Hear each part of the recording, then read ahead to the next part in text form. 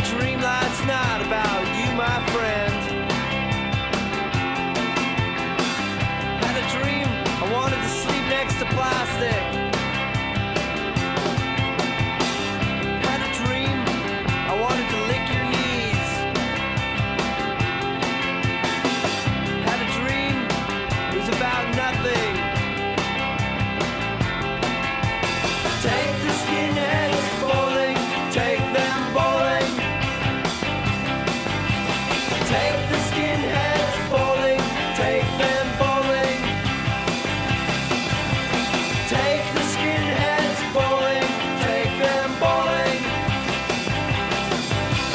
Take the skinheads bowling, take them bowling. This is just such a wonderful, heartwarming story. Gosh.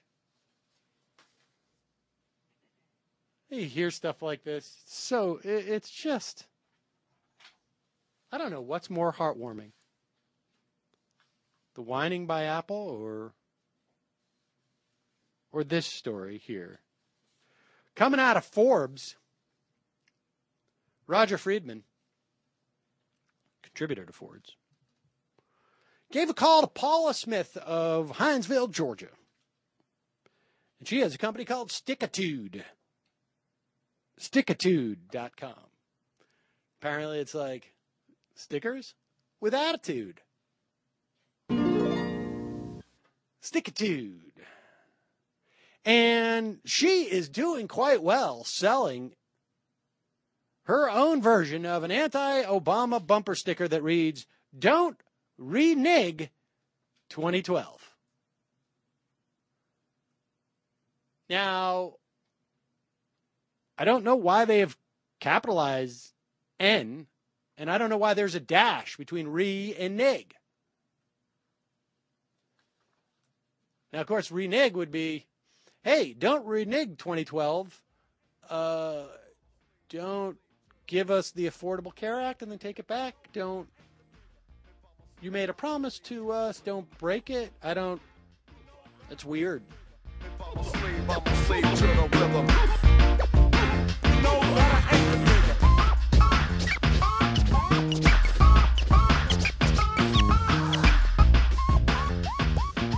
I can't quite figure that out. So this guy, Roger Friedman, called her on the phone and said, I asked her about the N-word, for which nig is the shortened version. And she said, quote, according to the dictionary, the N-word does not mean black. It means low down, lazy, sorry, low down person. That's what the N-word means. And then this guy did one of those things where, which we rarely see now in journalism. He actually fact-checked her. And he went to Webster's New Collegiate Dictionary, and the word is defined as a member of any dark-skinned race, taken to be offensive. Dictionary.com says the word is now probably the most offensive word in English. Its degree of offensiveness has increased markedly in recent years, although it's been in use in derogatory manner since at least the Revolutionary War. Where did Ms. Smith find the sticker in the first place? She didn't even come up with it. We just found it on the internet. I thought it was cute. It's been up there since he's been president, but apparently they're getting a lot more play these days. She owns a paintball outfit as well. She says she's not racist. She just wants Obama out of office. She says she doesn't have a preferred candidate. And quote, and besides, Obama is not even black. He's got a mixture of race. It's his choice of what his nationality is. I think he's probably got to be American to be president. You can't renege on that promise to be American. I am not solely race, nor environment, nor destiny. I am the human scientific process over and over and over again. The dirt that I shovel to uncover the truth often buries something else growing. Acceptance of my own weakness and my own intolerance is seldom. But that is in fact my identity. I'm a mixed breed. I call myself Heinz 57, referring to ancestry that's part French, Scottish, and German. I just want someone that's going to help the United States and not give it other countries all the time. And stop giving the immigrants the benefits that most Americans inside their own states can't even get because they're giving it others who don't even live here as American. I do find it amazing and entertaining that one of our stickers has become a racist thing, Ms. Smith told him. He asked again if she thought the N-word was a bad word. No, she said, because I don't use it. I have kids here around me that are black kids. I call them my own kids. I help black families to guide them in the right direction. Paintball is one of those things. We like to laugh and have a good time. That's our way of life. There you go, folks. Just another American small business trying to make their way through a tough economy. If you have a racist friend, now is the time for your friendship to end. Be it your sister, be it your brother, be it Hello? your cousin. Hello? Hello? Hello? Oh, it's Samuel. It's Kathy. It's Kathy. It's Kathy Harris. Yes, it's nearly Senator Catherine Harris. Senator Catherine Well, Harris. not Hello. quite senator. But Hello. let me just, people probably remember you, but you were the Secretary of State in Florida who gave us George Bush, and then you were a congresswoman, and then you didn't win. Yeah. the Senate. Same old. Where's my movie? I've seen Game Change, Fair Game. Where's my movie? I mean, they had the thing about recount, but Laura Dern did. That was not at all how I apply my makeup. But anyway, Sam, listen to So me. you saw Game Change, Yes. and did you enjoy it? Well, I wasn't in it. No, I know that. So It no, was- I did it. No, the short answer in a word, no, I didn't. Oh. Did not. Listen, Sam. Yes. Let's get right to it. You were just talking about Michael Bloomberg being worried. Well, I'll say he should be. I know that you are going to be at the Bowery Hotel this evening. That's Is correct. that right, for Occupy? Well, are you going to leave defecation piles all over the hotel? All over the No. Bowery? Because, Sam, Mayor Mike has every reason to be alarmed. No, I appreciate your mentioning that. I was actually I am taking part in the awareness experiment, which is a collective of media makers that support Occupy. Yes, that's going to be at the Bowery Hotel on the second floor. But no, I'm not. Your voice is cutting out. Your voice is cutting. Is that little Jewish fella, Raviv Ullman, going to be there too with you? Yes, he is. Yes, we hear you fine. Am I cutting out now? No, now you're fine. Well, I don't want to hear anything about you or that little Raviv defecating in the Bowery Hotel because it's a lovely hotel. Forget about it, 'cause she's a hotel detective, my little hotel detective. Yeah, she's a hotel detective. Why don't you check her out? Oh, well, the bellhop is funky, 'cause the waiter's a monkey. Let's knock at the door. No, I don't. In fact, I make a rule only to defecate in toilets that I have intimate knowledge of. You toilets. No You public. wish. I know you people. You don't use the indoor plumbing. What do you? I'm Speaking sorry. of which, What do you mean by you people? you know what I mean. No, I don't. Jews. I'm sorry. Jews.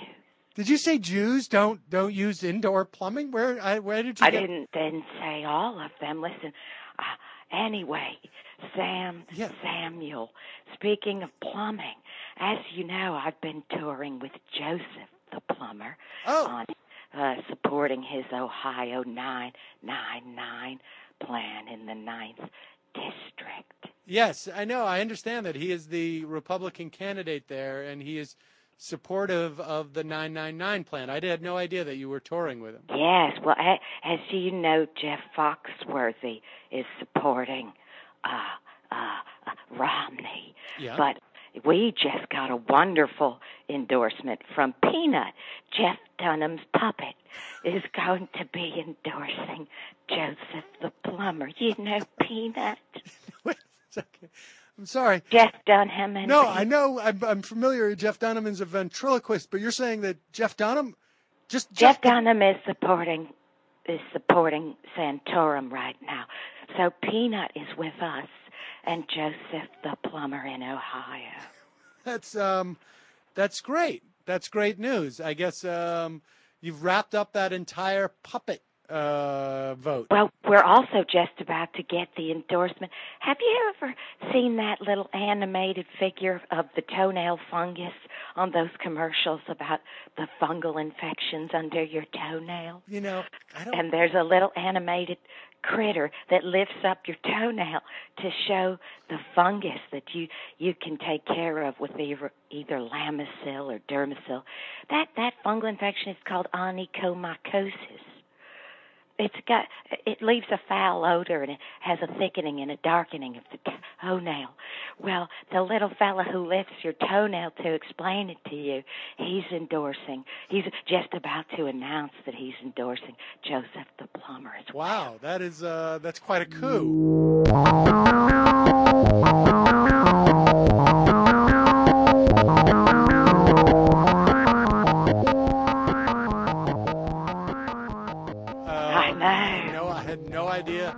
I had no idea that onychomycosis.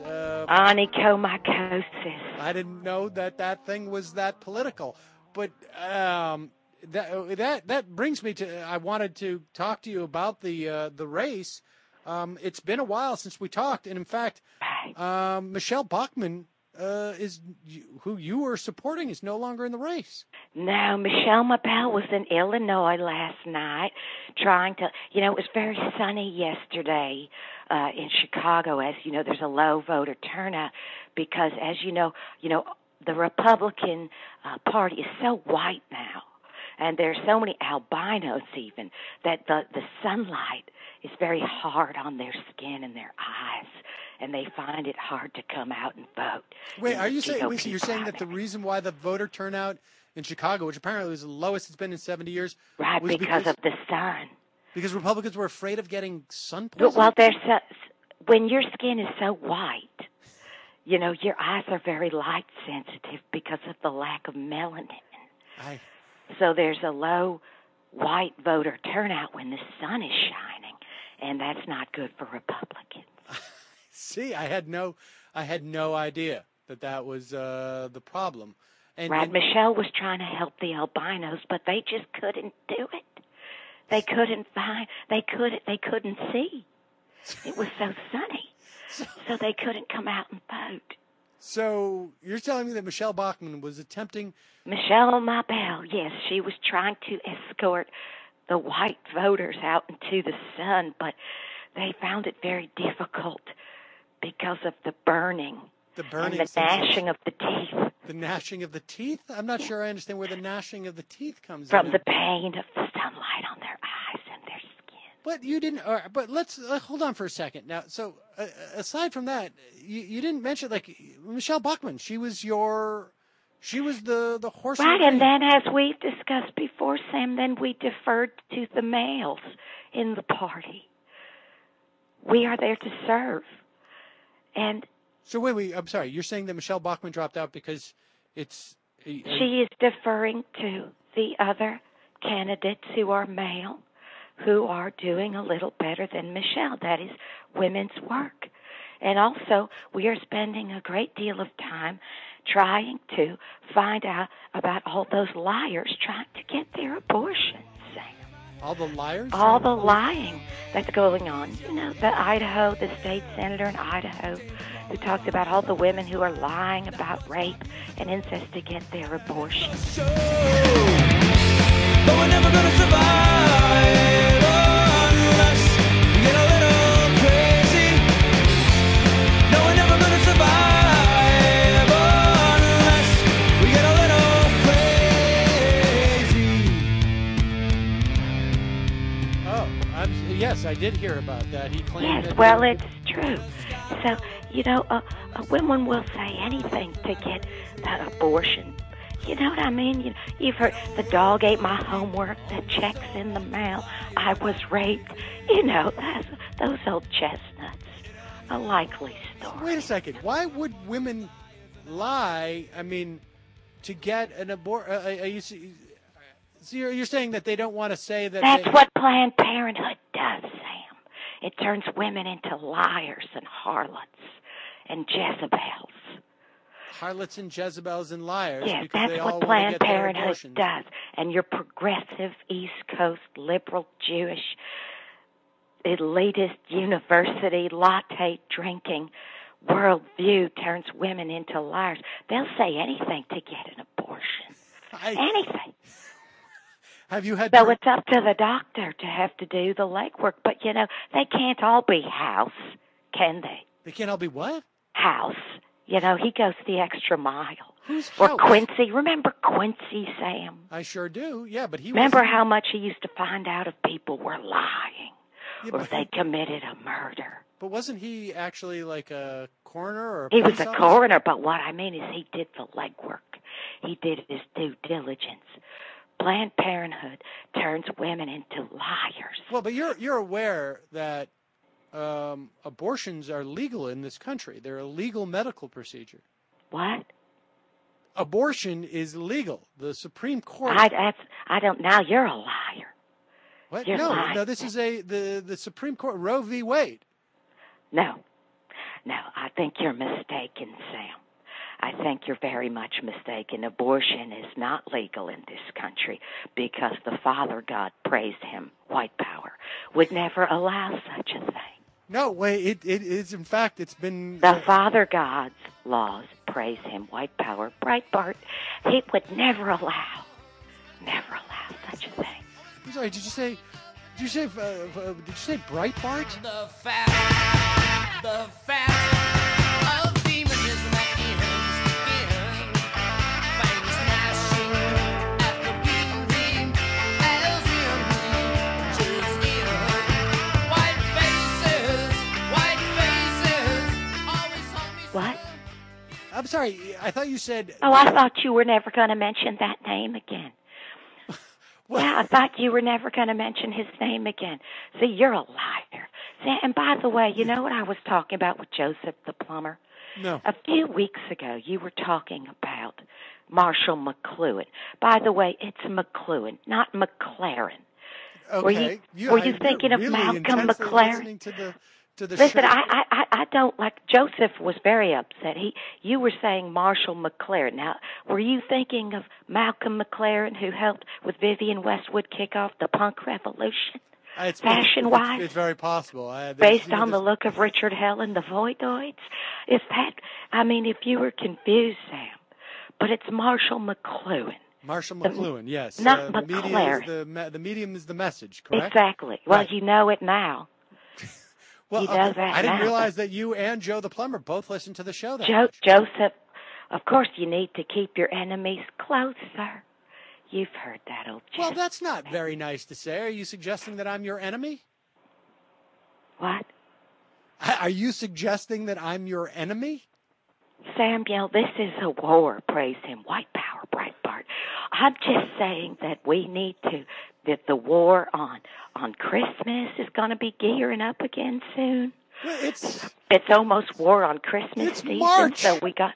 Why is I there a know, war on it Christmas? starts earlier and earlier every year with you people. The war on Christmas, it gets earlier and earlier every year. Easter's in between us now. Shouldn't we be having a war on Easter before then? Oh, don't worry. We have already got our soldiers ready for the war on Easter. But I'm telling you, the war on Christmas gets earlier and earlier every year. Doesn't it seem like that, Sam? Merry Christmas, I don't want to fight tonight with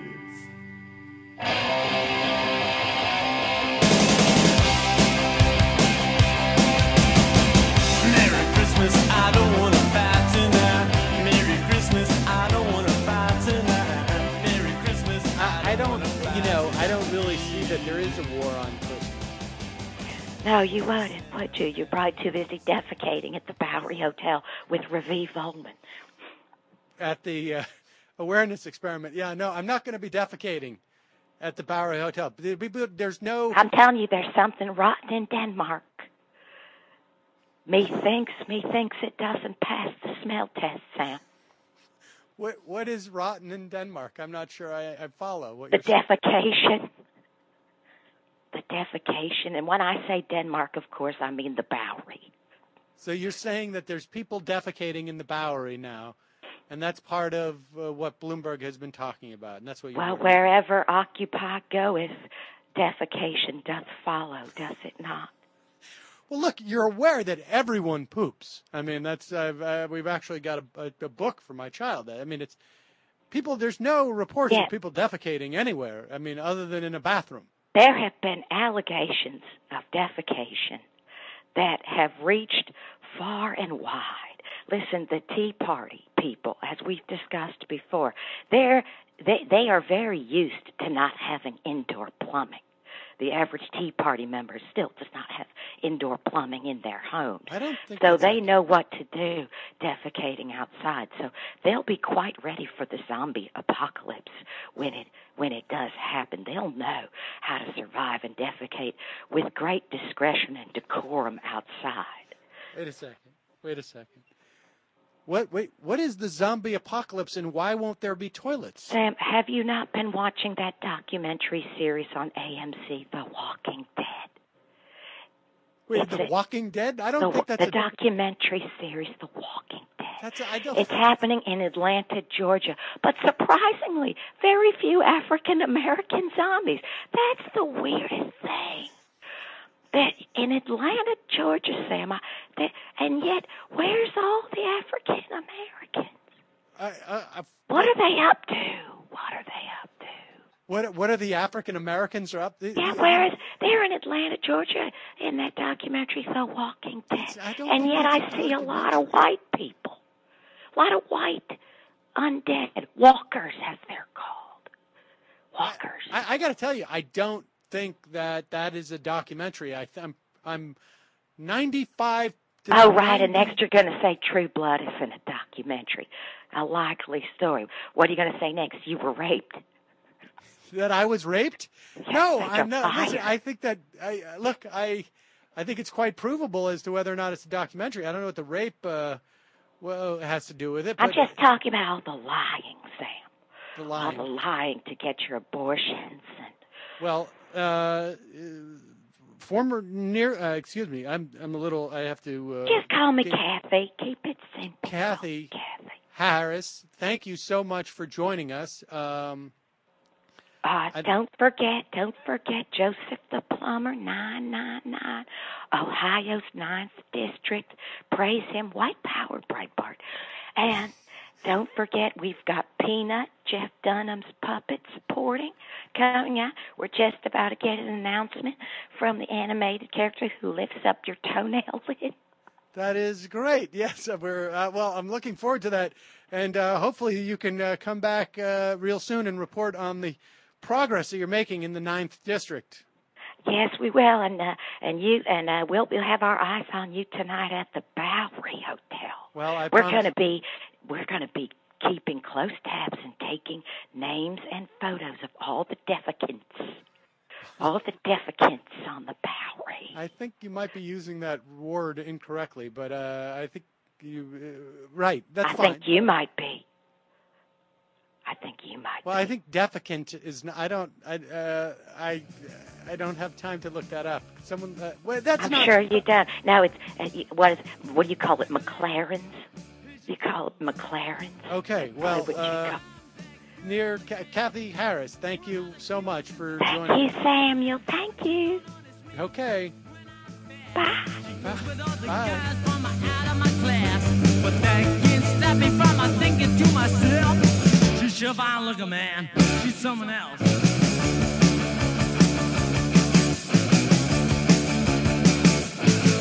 Look at there, across the street. There's a car built just for me. To own a car will be a luxury.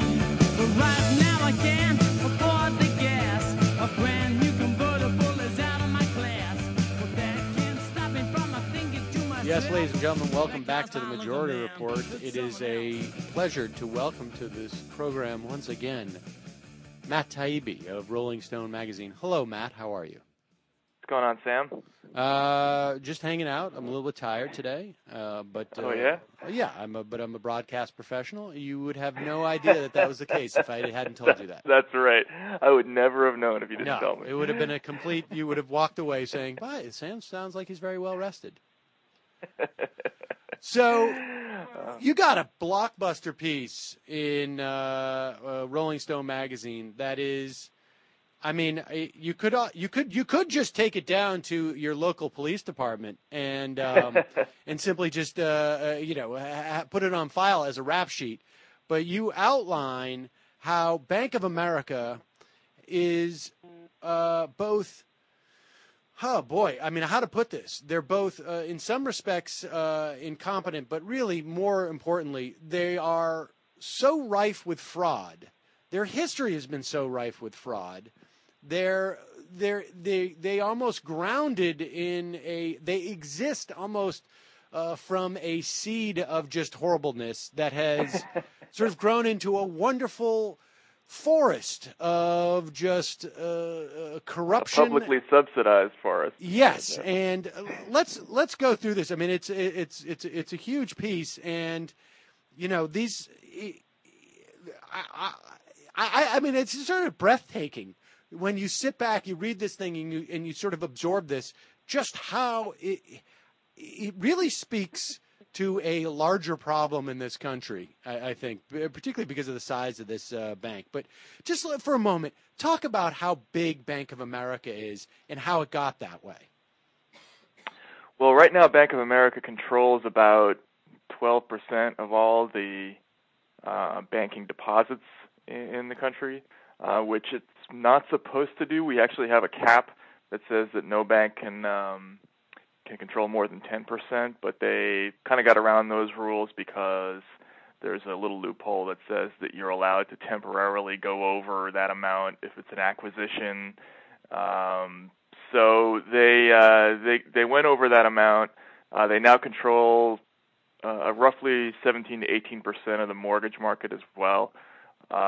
So when you're looking at the sheer financial assets of the United States, between banking deposits and real estate, Bank of America is essentially 10 to 15% of the American financial services industry. That's not an exaggeration at all. So it's a gigantic company that's getting more and more gigantic all the time. And this is a bank that essentially came out of it started, I guess, in North Carolina. It wasn't right. And it grew and grew and grew. And you talk about how it started from this sort of competition as to who had more swagger between these two guys in North Carolina, Hugh McCall and Ed Crutchfield. Just talk about that, because I think the interesting thing is it didn't have to be this way, and at the end of the day, there is really no rationale for a bank to be this big. No. I mean, and a lot of the people that I talked to said that, pointed to the fact that going back to the end of the 90s, there were all these studies that had been conducted about what's the most efficient size for a bank, and they all kind of universally agree that once you get over about $5 billion in assets, the efficiency starts to go down, in large part because the loan quality starts to suffer. And one of the main advantages that a small regional bank has is that it knows who it's lending money to. It sees the people physically. It has a good idea of what kind of investments it's getting itself into. A friend's a friend who knows what being a friend is. Talking with a friend. As friends we were always so close. And then once you get to the point where it's a gigantic, international conglomerate that's making decisions based on scoring systems and computerized formulas rather than face-to-face contact, they start to make worse and worse decisions. So there's no capitalist rationale for making a bigger bank. It's not more profitable. It just happens that this particular company is run by a guy who just wanted to get bigger. This guy, Hugh McCall, and his adversary, Ed Crutchfield, who ran First Union, he ended up creating Wachovia, which became Wells Fargo. And so it was this rivalry to see who could have the taller skyscraper, and that's really what it was all about. These guys just wanted to be bigger for the sake of it. It's essentially, and of course, if we were to have capped that and prevented it, we would have been reducing the amount of freedom for a couple of jerk-offs to be jerk-offs at the expense, ultimately, of the taxpayer and the broader economy. Yeah, and this is a kind of an important point, because the argument in favor of Bank of America or this kind of company is, well, we shouldn't have regulations that prevent companies from getting as organically big as they want to get. But the problem is Bank of America actually benefited from state regulations. It could never have gotten as big as it got without protection from the government. In the mid-'80s, there used to be a law that said that you couldn't have a bank in more than one state. So all banks were intrastate banks, the biggest ones. Then there was a ruling in the mid-'80s, a Supreme Court ruling, that says that you could cross state lines within a designated area. That allowed Bank of America to start gobbling up banks in the Southeast, but it also protected them from banks in New York, which could not cross into their designated area. So they were allowed to go on this shopping spree where they didn't have to compete with Citibank and other major depository institutions that were much bigger than they were. So it's not like this is a freedom argument. That they got as much state aid in getting big as they did, as there was state aid repressing them in the early days. Yeah, I mean, I think this has been an ongoing argument that I've had with libertarians calling into the program. This notion of like we just need to reduce government to a certain extent, and that's a perfect example of, at one point you stop reducing government and there's still protections, and inevitably they go to the guy who's paying for who's contributing most to the campaigns of local politicians, and they get the benefit that way. Sure. And you quoted him, I think, McCall, as saying that we realized if we didn't leave North Carolina, we would never amount to anything. That we would not be important. Right. Not that we wouldn't be profitable, but that we wouldn't be important. And I think a lot of people that I talked to pointed that out, is that what really motivated these guys is that they just wanted to be bigger. They wanted to be something. They were like Marlon Brando on the waterfront. I could have been somebody. And I think that's what these guys. They didn't want to be provincial hicks from North Carolina. They wanted to be world-class financiers, and that always get bigger mindset was what it ultimately should have destroyed the company back in 2007 and 2008. Bank of America, this guy McCall had already acquired the San Francisco-based bank, Bank of America, and he was already a thriving mortgage company, but he wanted to be the biggest mortgage dealer in America, so he went and he bought Countrywide, which was a gigantic ball of fraud and future litigation. It was already collapsing in 2007, but he doubled down on the mistake. He invested in it, and then he bought it. And that should have destroyed the company, because it left them with this gigantic pile of liabilities. But they ended up getting a gigantic federal bailout to keep them in business. And again, it's just that instinct to always get bigger that kept leading them into trouble. We've seen the last of good King Richard. Ring out the past, his name lives on and on. Roll out the bones and raise the... And do you think that that he bought Countrywide at that time because they were aware they had a massive problem on their hands, and he thought Countrywide was going to save the company? I mean, when I read it now, I remember when Bank of America acquired Countrywide, but when, with the sort of the sobriety of hindsight, I realized, wait, they bought this company in 2008 on the precipice of all this falling apart. They bought they added this type of liability. I mean, now when you look back on it, it looks like a Hail Mary.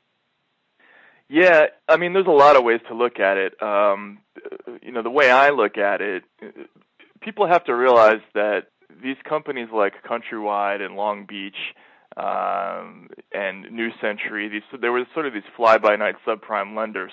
They had a very particular role in the mortgage business, which was they were completely unscrupulous. Their job was to give loans to everybody that had a pulse, everybody they could find. And the banks knew they were doing this. Now, they didn't want to get their hands dirty personally, the companies like Bank of America and Goldman Sachs and J.P. Morgan Chase, but they did want to do business with these companies. They lent them billions of dollars. They basically said, go out and make loans to everybody you can find. We'll buy those loans back, and then we'll chop them up and sell them off to unions and pension funds and foreigners and make it look like AAA-rated, good investments. So they were essentially outsourcing their predatory criminal lending to companies like Countrywide and New Century and Long Beach. And my take on this whole thing is when Countrywide started to falter, they just essentially decided to buy up the whole mess to try to keep it in-house. That's one take on it. Certainly it turned out that way, that they kind of concentrated all their liability under one roof rather than having it out there in separate litigations. Do you think it's also possible that BOFA bought Countrywide because they figured, like, we need to be even a bigger problem? In other words, I've heard, I think it was Joseph Stiglitz who told me that Cerberus bought Chrysler knowing full well that ultimately they would get a government bailout.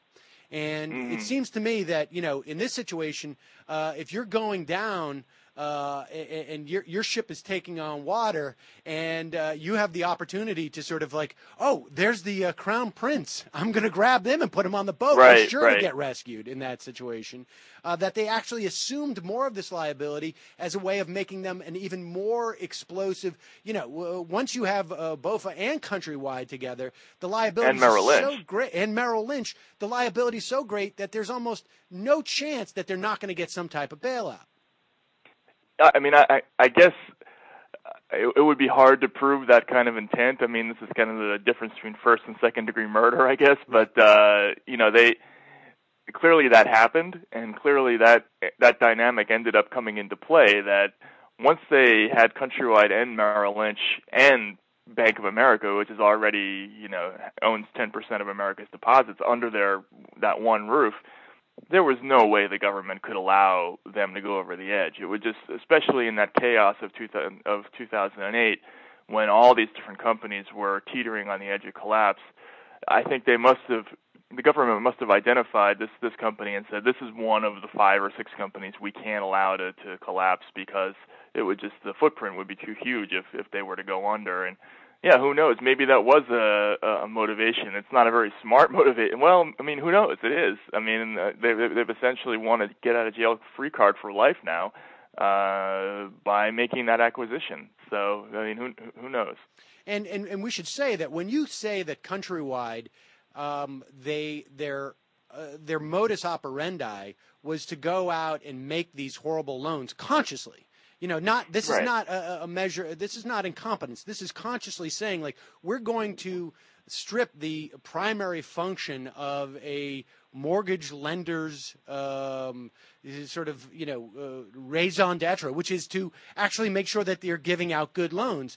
You note that a federal judge in a SEC investigation, and there's a quote, Countrywide routinely ignored its official underwriting guidelines to such extent that Countrywide would underwrite any loan it could sell. Right. It's completely contrary to why these entities function. Well, yeah, unless you look at it for what its real purpose was. People need to understand that this whole thing was a scam. If you here in New York, if you look out your window, you see people selling, phony Prada pocketbooks out in the street. That's exactly what they were doing with these mortgages. The whole thing was a scam to take loans, chop them up, disguise them as better performing loans, and then sell them to pension funds and unions and foreigners and insurance companies all over the world. And so they needed the raw material. They needed to create these loans so that they could put them into the grinder and apply a whole bunch of phony baloney derivative math to them and rechristen them AAA rated securities. So Countrywide's entire purpose was to create loans. It wasn't to create good loans because they weren't going to hold them. As soon as they made those loans, they sold them off to back to a company like Bank of America, who in turn sold them off immediately to some other sucker down the line. So they had no interest in making a good loan because they didn't care. They weren't gonna have that loan for more than 10 seconds. And so yeah, they had essentially no lending standards. Their standards were, do we already have a customer for the loan? And we should say that, just to add to that analogy about somebody who goes and buys something on the street and they come home, they take it, they take it home and they find it's defective. The difference here is that there is no indication to the customer in this situation that they're buying something off the street. Inside, but made out. All right. I jumped on my thought. I went off, but I felt torn. I cursed, concrete, felt fire in me. I tied. From just a vendor on Right. the street. I mean, most people don't work in these industries, and they assume if I walk into a place that is issuing mortgages, they know what they're doing, and it's sanctioned, and they're operating under guidelines. Yeah, no, and it goes even farther than that. I mean, if you go into a supermarket and you buy a steak that has a USDA grade A stamp on it, well, you think that that's good quality meat, right? And that's essentially what you had with these loans. They had the stamp of approval of Moody's and Standard & Poor's and all the good ratings agencies who gave a lot of these loans AAA ratings. And of course, it turned out later that these ratings agencies were financially dependent upon those banks and that they were essentially selling their high ratings to these companies. But if you're a union fund manager and you're from the state of Mississippi or Los Angeles County and you're going to buy an investment for your pension fund, and somebody says, and Bank of America, the world's biggest bank, for one of them anyway, says to you, here's a AAA rated security, are you really going to wonder, are you really going to think that it might actually be a loan belonging to an unemployed janitor from, the slums of Arizona? I mean, you don't make that connection in your mind, at least you didn't before. Now people do.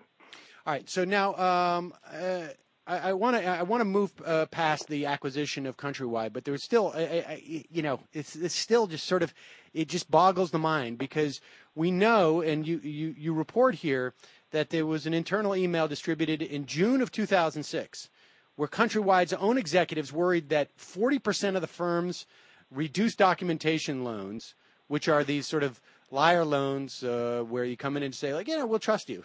As to what, right. And people are encouraged to do this because, of course, it means that they can avoid their own company's standards. They knew that had income overstated more than 10%, a significant percent of those loans would have been overstated by 50% or more. We also know that U.S. Bancorp, in a later lawsuit, said that they saw that once they bought Countrywide's loans, they became delinquent and defaulted at a startling rate. How does a company like Bank of America go in and before they do an acquisition, I know they send over forensic auditors, right? I mean, They're called forensic auditors. How did they not find that? Oh, no, they find it. I mean, they know. They clearly know, and Countrywide clearly knew that these loans were not of the same quality that they were representing. Look, again, this was a scam. This was all about creating stuff to sell to somebody else who didn't know what they were buying, and so at the Countrywide level, they were saying to people who were taking out these loans, okay, I mean, you make $30,000, but maybe sometimes you make 40 or 50, right? And they would boost the income levels like that in the applications. And everybody knew that this was going on. They knew it at Countrywide. They knew it at the banks who were buying the loans. it was only the customer who was 3 or 4 links down the chain. He was the one who didn't know about all this stuff.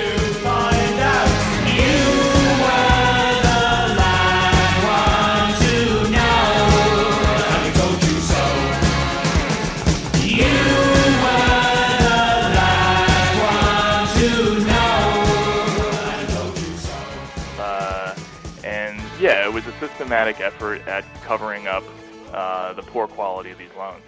And then, and then there's another sort of half of the equation of this cover-up ends up coming on the foreclosure side. In other words, because they were creating this mill where they would just sort of securitize these loans, and they were doing such a volume business, they had to basically take shortcuts, and then explain that, because they didn't have to. They just did. They did. Right.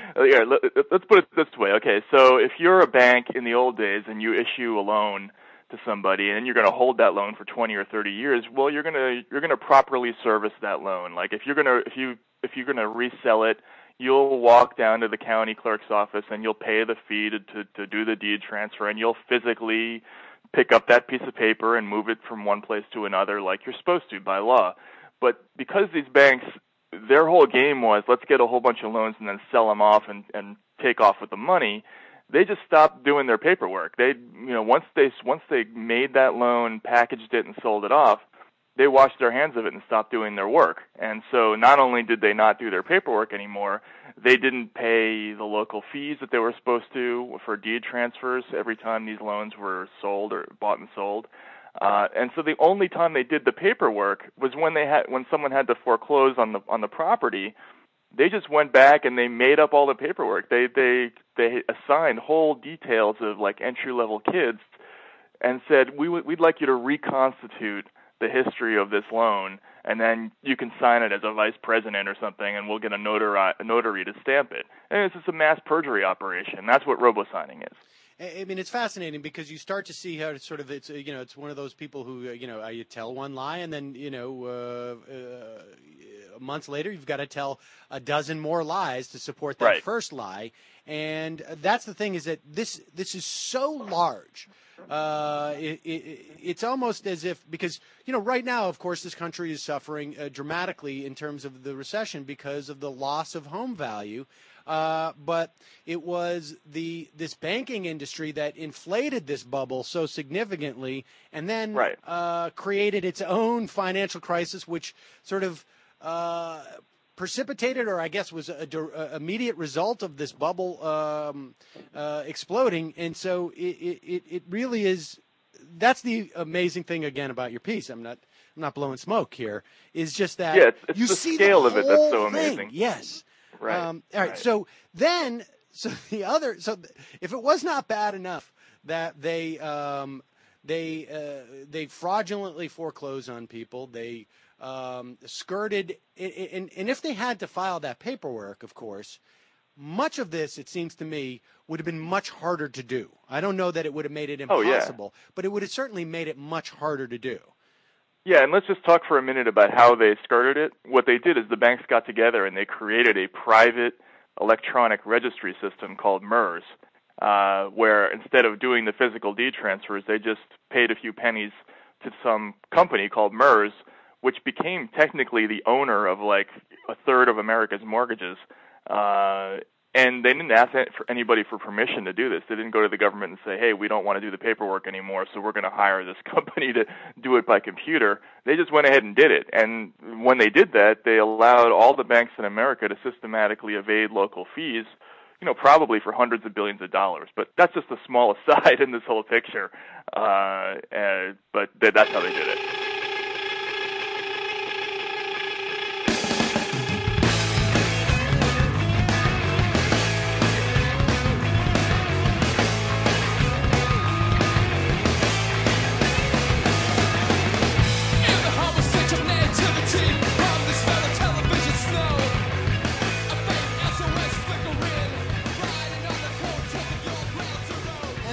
On top of that, just to sort of almost like prove the point that this wasn't a an anomaly. Like, we headed down this road. We just had to keep going.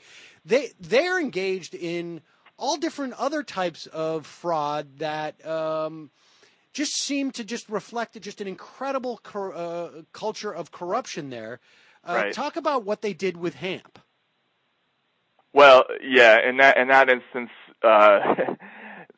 it's unclear exactly what the benefit was to these banks, but HAMP was this program from the Obama administration that essentially would give money to the banks, and the banks would then distribute that money to struggling homeowners who were having trouble making their payments.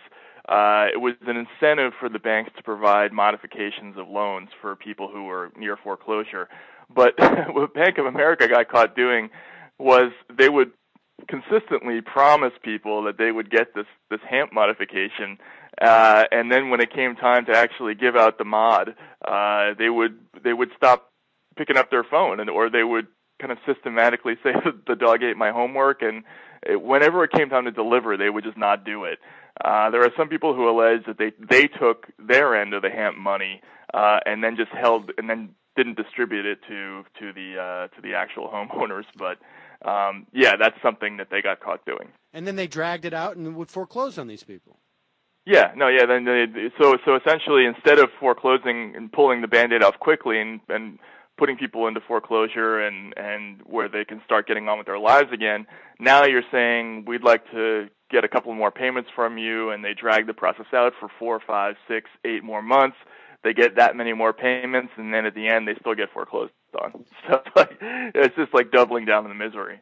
And then in South Carolina, they were distributing the unemployment benefits through basically debit cards, and they screwed those people.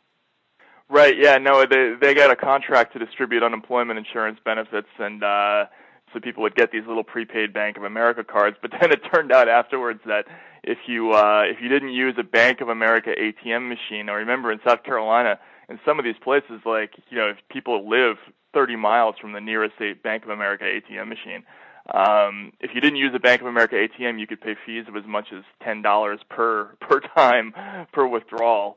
So I'm sure that's not what the state had in mind when it decided to give out that contract. And when you're talking about $10 a pop for people on unemployment, that's a big deal.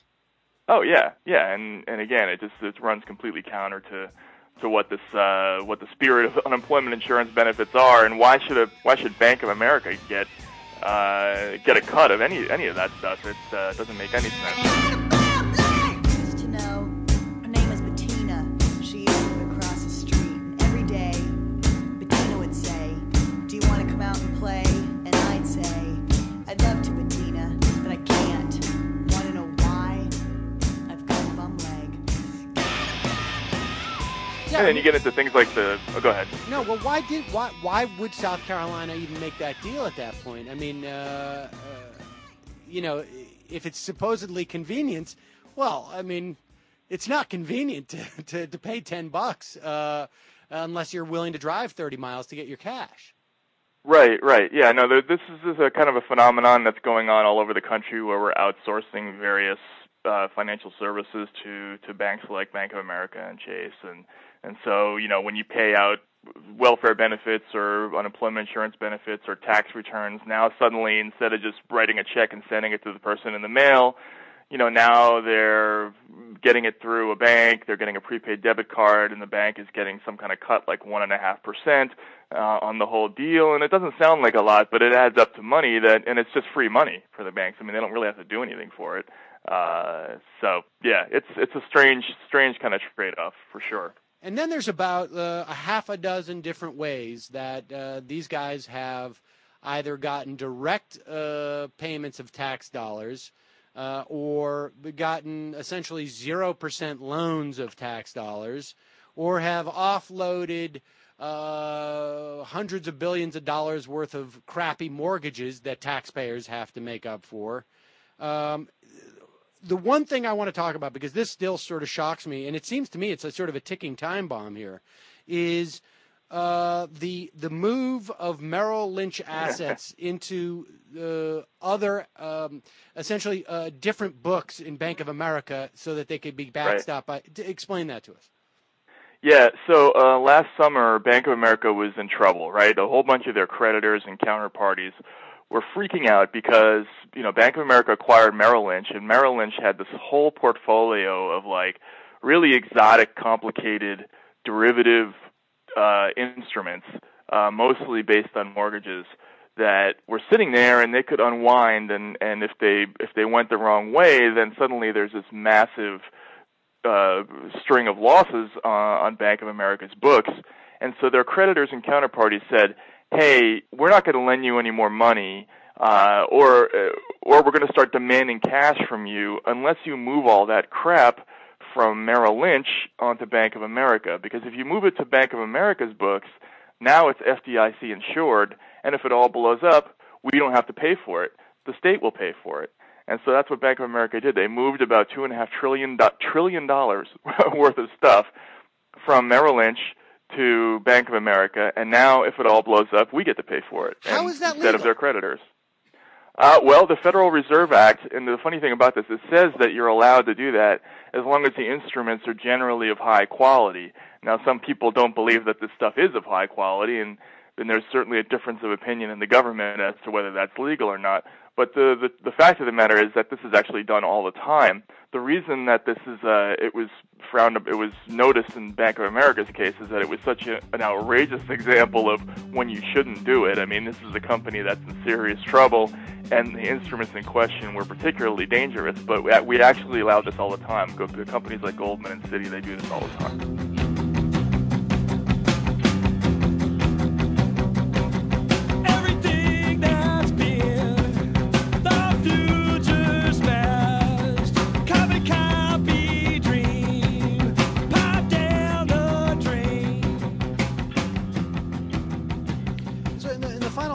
When it comes to all the bailouts, and certainly in the most recent bailout, as far as I'm concerned, is the fact that they got off with this DOJ brokered financial fraud settlement deal, which is just the latest essentially bailout for this company. Right. At the end of the day, what we could have done with this company is, it's one thing to sort of bail it out to maintain the financial system, but at that point, we should have started dismantling this thing slowly and in a controlled manner, right? Yeah, no, absolutely. Everybody I talk to, who's kind of like-minded on this topic, they all say the same thing. This company, if it's too big to fail, it's too big to exist. So what we should do is just take it over. If it needs a bailout, we should just come in, take it over, sell it off into smaller regional banks, and basically undo that shopping spree that guys like Hugh McCall went on when they just started buying stuff to get bigger. This could be a series of very effective companies if they were smaller regional banks. But instead, what we're doing is we're allowing this company that has a long history of fraud and bid rigging and trying to rig the LIBOR, the international interest rates, and it's a rogue criminal organization, and we're keeping it in business, which is like a double whammy, right? Because not only are we supporting, an inefficient institution, but we're also looking the other way towards crime and fraud, which guarantees that more of it's going to happen. Right. So it's the wrong decision all the way around. It's just unbelievable. It's a great piece. Matt Taibbi, thanks so much for coming on and walking us through this. It really is. If people really want to fully get a sense, it's a great, Bank of America is a great metaphor. In fact, I guess it's not even a metaphor. It's a big part of it for just what went wrong and what is still incredibly wrong with our financier sector.